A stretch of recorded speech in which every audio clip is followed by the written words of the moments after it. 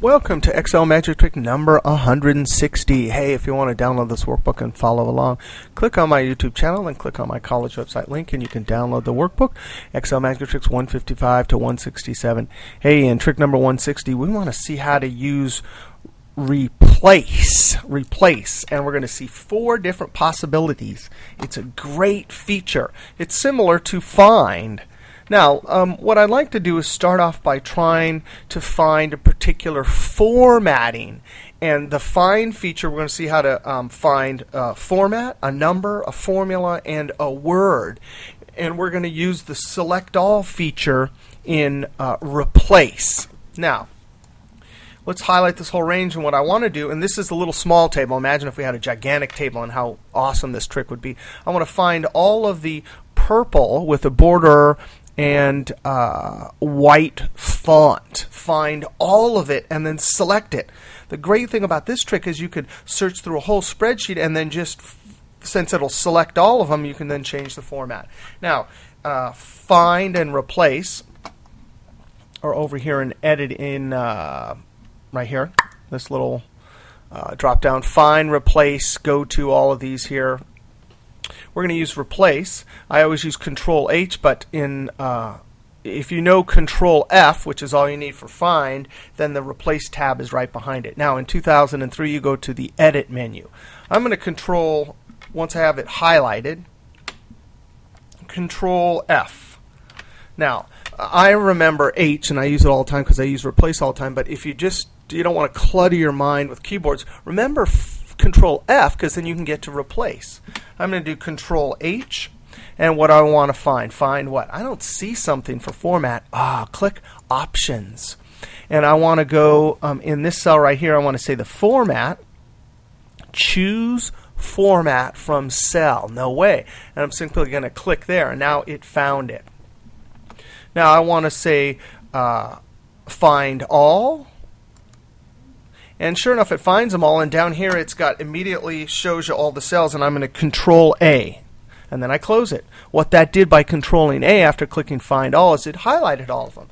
Now I can go ahead and add my different format. I'm going to add this dark one here, like that. Now the next thing we want to do is I'll use that same feature, but find all of the numbers. Control H. I'm going to get rid of this. Clear find format. I'm going to say find a 0, and then I'm going to say find all. So really we're finding all, we're not replacing. You could use replace too, which we will do in a second, but right now we're just finding all, and once you see this down here, Control A, and then I can close it, and look at that, it found them all. Oops, that doesn't work because it's got a bunch of they found a 0 there. So let's try that again. Highlight the whole thing. Be careful of that. Control H. And what do we want? We want to say match entire cell content. Find all. Control A. And then close. Now I want to just hit the delete key. Now that they're all highlighted, I just want to hit delete because I really want to get rid of those. All right, let's try it again, but with a formula. And there's a bunch of sums here.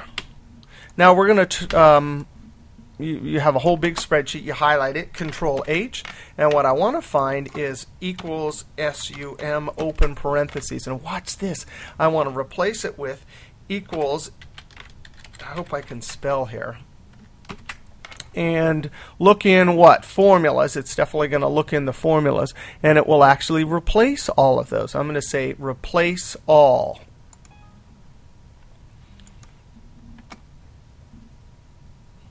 Oh, duh. That one there, match entire cell contents. I don't want that. I want just part of it, and then replace all. And sure enough, Excel has completed the search and makes 13 replacements. Click OK. Click OK. Sure enough, look at that. It changed all of them to average. Is that not amazing? Now, one last thing. Let's find words. Control H. And I want to say find what?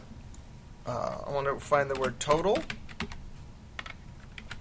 And I want to replace it with average. And then be careful, sometimes replace all can be disastrous. You know, if we had clicked that replace all when we were doing zeros, it would have just replaced them if we weren't paying attention. So sometimes replace all can be deadly. I'm going to try find all again just to see that that's sometimes the safer one. Control A, that selects them all, and then you can close it and you can just see and then type average. Control Enter. Notice if you have this cell highlighted and this one, if I type something in one of them and hit Control Enter, it puts it into all. That's fine and dandy. We got our averages here, but we want to remind ourselves of the average function and how it works. So I'm going to double click here. Hit F2. Now the average function does not look at blank, so it's not included in the calculation. If in fact you want this to be a 0, you have to type it in here. So 0, right? And then that tells the average function that you should include that in the calculation, and then it's significantly reduced. We could use our find here, Control H, find a blank, and we're going to match entire cell contents, and we're going to replace it with a 0, and then replace all. And sure enough, it made 3 replacements. Another way to do that would be to highlight it and hit the F5 too, which is GoTo, Special, Blanks, and click OK. And then type 0, Control Enter. Now, you want these zeros here only when there were actually 0 sales, and you want that 0 included in the average calculation. All right, when we come back in our next trick, we'll do all the cool tricks for GoTo. All right, see you next trick.